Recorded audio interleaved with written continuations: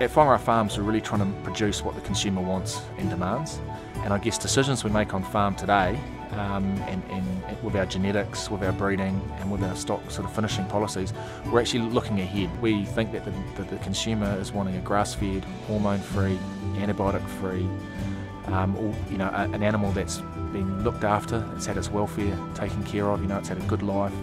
We're environmentally aware, and that's the sort of products that we're looking at producing. What attracted me here was I'm from here, from Whangara, so just a natural progression to come on as the boy when I first started and work my way up through the ranks. An opportunity to come and work on land that my grandfathers and fathers and that have worked on was a choice.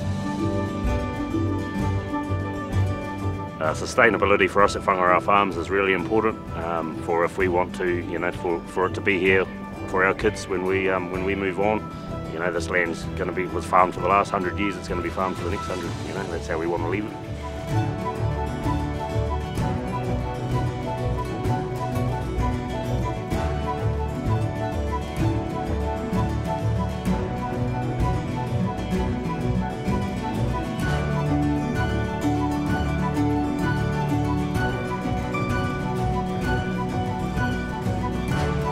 These lands will always be here, they can never be sold.